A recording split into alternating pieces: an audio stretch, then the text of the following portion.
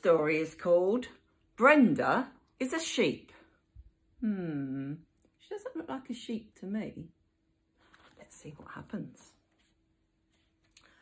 These are sheep. This is also a sheep. This sheep is called Brenda. Brenda has a very nice woolly jumper.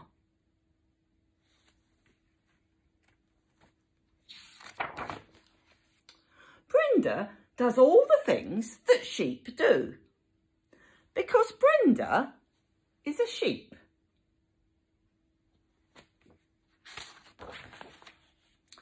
The sheep learn lots of new games from their friend Brenda, like catch, teeth sharpening and tag. Brenda loves tag.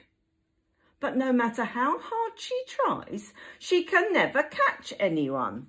They always get away.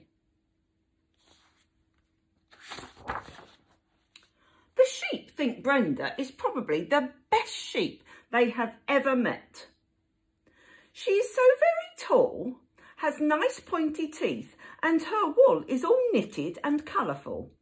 All the sheep want to be just like Brenda.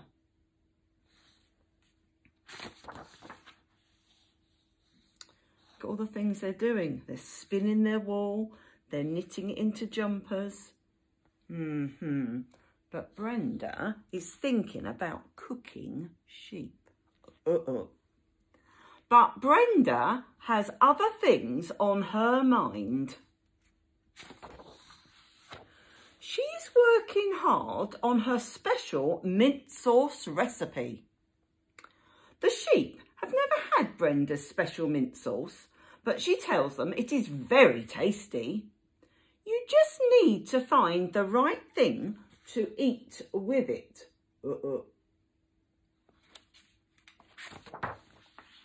Luckily, Brenda knows just the thing. She's getting ready for a feast. The sheep are very excited. Brenda tells the sheep to go to bed nice and early. She says there will be a surprise for them in the morning.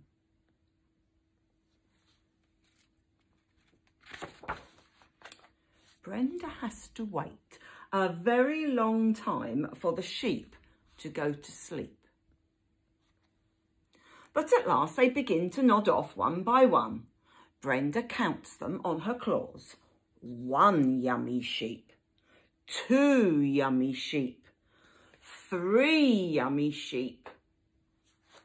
Oh dear. Oh no, she's fallen asleep as well.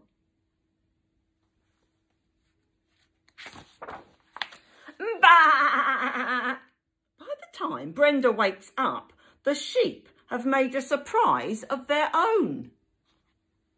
There is grass stew and grass pie and grass burgers and grass lasagna and grass sandwiches and grass sausages and for pudding, grass biscuits with a delicious sauce to pour over it all.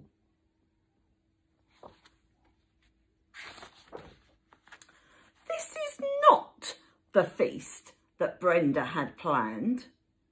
But when she sees everything her friends have done for her, Brenda can't help but join in the fun.